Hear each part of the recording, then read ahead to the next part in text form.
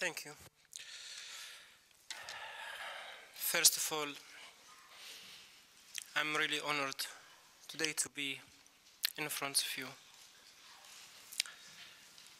And I think every one of us, he holds a big responsibility. What we are facing now, a human tragedy. And I think the human life is quite precious to be protected.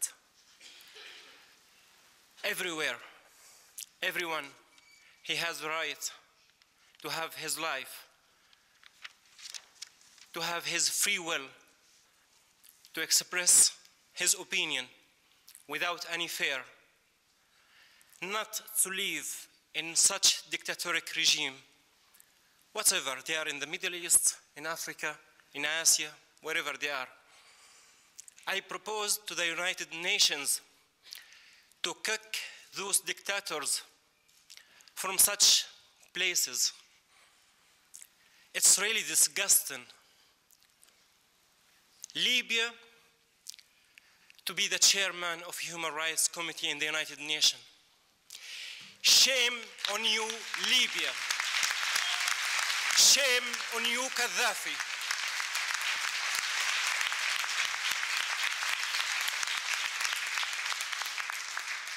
The standards of human rights in Libya means not to open your mouth against the dictator or his regime. You must shut up. You must obey the order. You must follow the leader.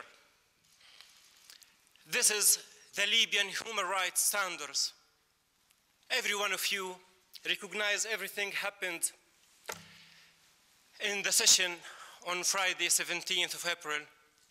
I was in front of the International Committee trying to tell them the suffering of my colleagues, mine too, and my family.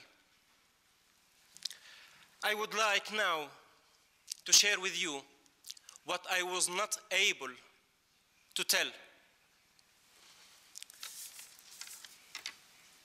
And right now, I will not say thank you, Madam Chair. She doesn't even deserve that. But I am really honored to be with those people who are working for this. I don't know if you recognize me.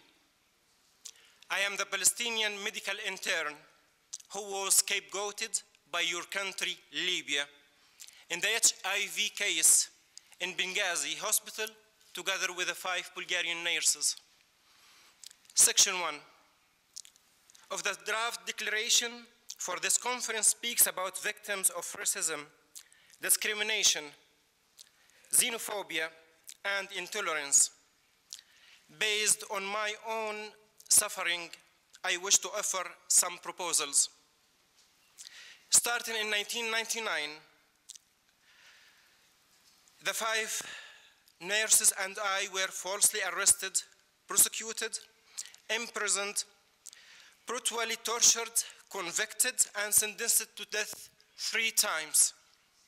All of this, which lasted for nearly a decade, was for one reason: because the Libyan dictatorial regime was looking to scapegoat foreigners, nothing more. If that is not discrimination, then what is? On the basis of my personal experience, I would like to propose the following amendments regarding remedies, redress, and compensatory measures. 1. The United Nations should condemn countries that scapegoat, falsely arrest, and torture vulnerable minorities. 2. Countries that have committed such crimes must recognize their past and issue an official, public, and unequivocal apology to the victims. 3. In accordance with Article 2, Paragraph 3 of the International Covenant of Civil and Political Rights, such countries must provide victims of discrimination with an appropriate remedy, including adequate compensation for material and immaterial damages. Libya told this conference that it practices no inequality or discrimination. But then, how do you account what was happened and what was done to me, to my colleagues, and to my family? My family, who gave over 30 years serving your country, Libya, only to be kicked from their home, threatened with death, and subjected to a daily state terrorism. How can your government chair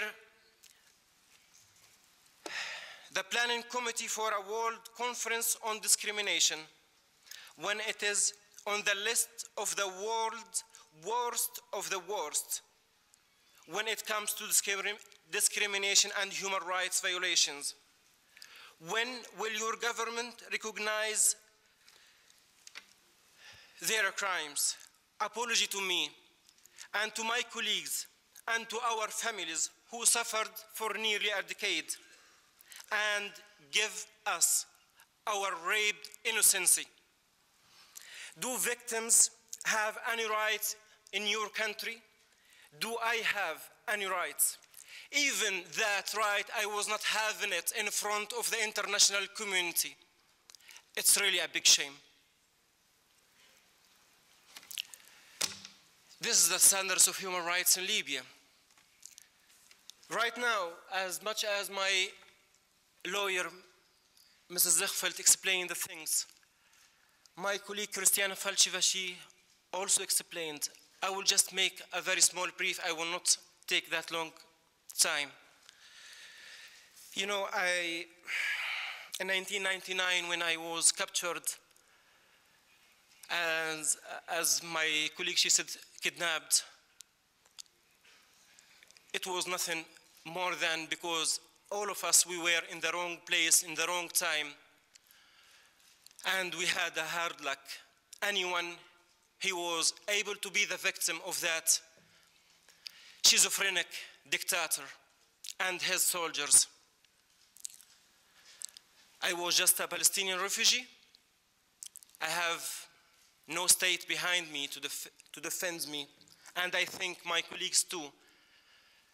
I am right now a Bulgarian, and I am proud of that.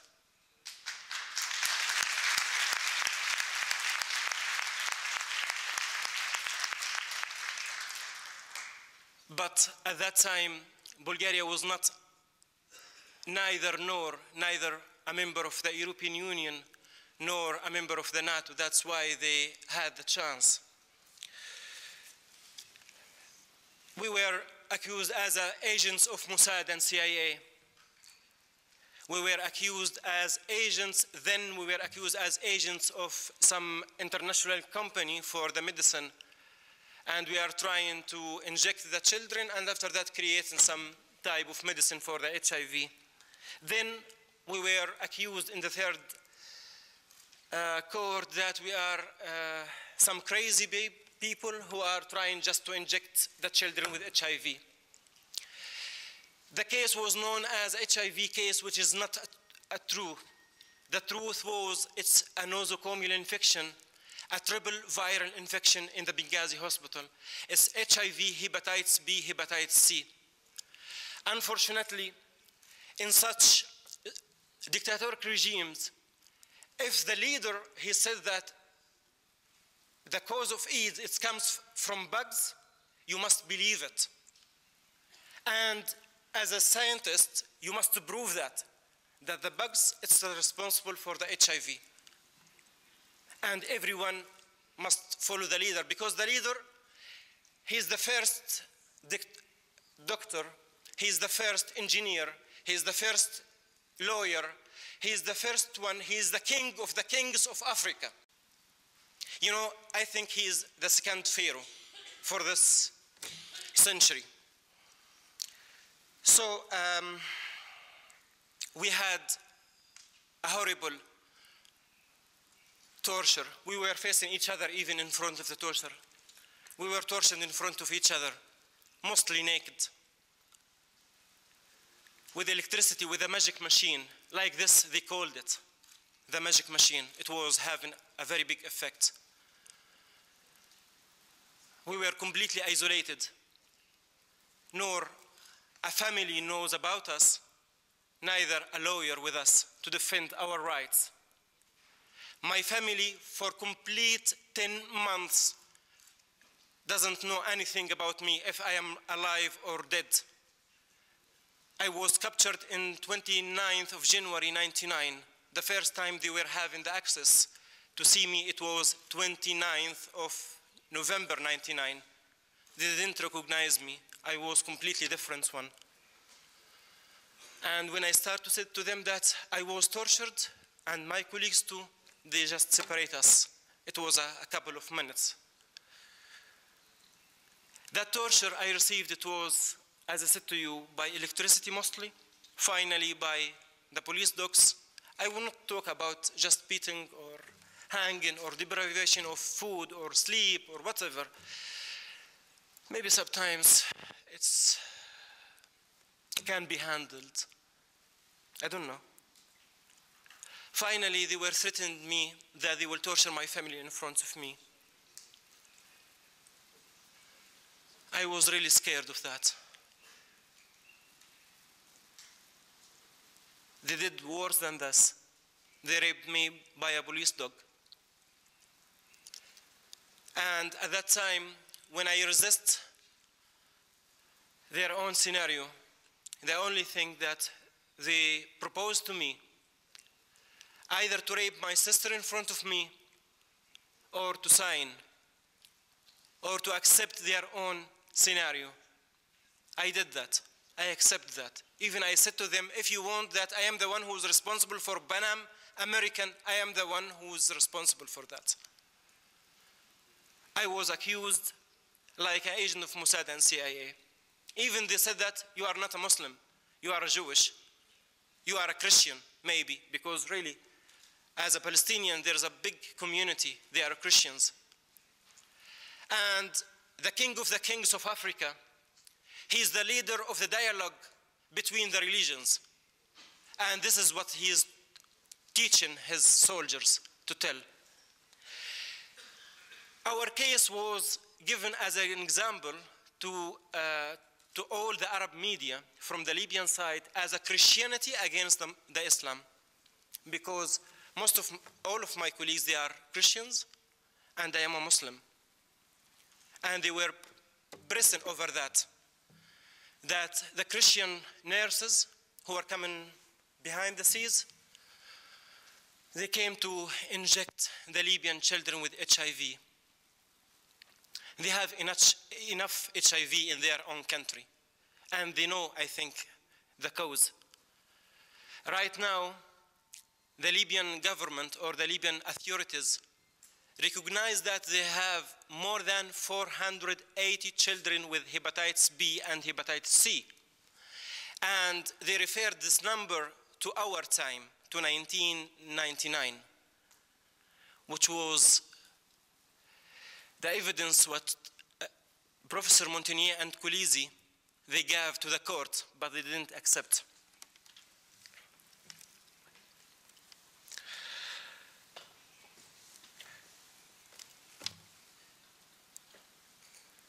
My family was threatened to death.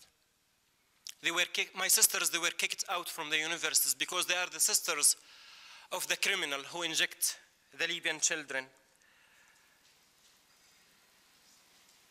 I would also add something that I will not stop. I will be and remained until the last moment of my life as a stone in their throats.